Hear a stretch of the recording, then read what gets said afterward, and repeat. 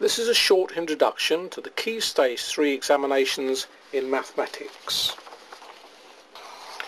Now, the Key Stage 3 exams are for 14-year-old students, usually in Year 9. And the exams are held early in May every year.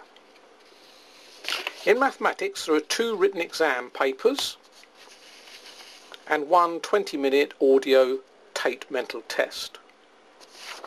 One of the 2 written exam papers is used a calculator. Each of the exams tests 3 levels of the national curriculum.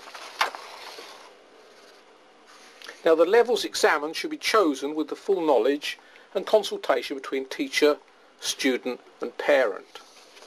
There are 4 tiers.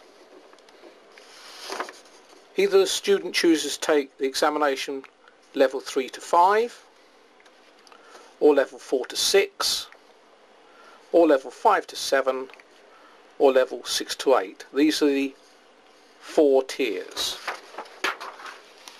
So in each examination there are 2 papers for the chosen tier. 1 paper, not a calculator allowed. The other paper, calculator allowed. So the student should choose to take either tier 3 to 5, covering levels 3 to 5, or the tier covering level 4 to 6, paper 1 and paper 2, or the tier covering level 5 to 7, or the tier covering level 6 to 8. And along with the written exam paper, there is an audio exam, a mental test, where the young people have played a tape and they have to answer the questions on the tape on the answer sheet.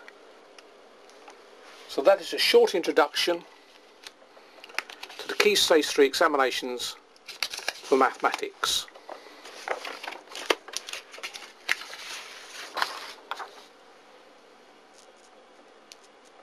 I hope you find that of use.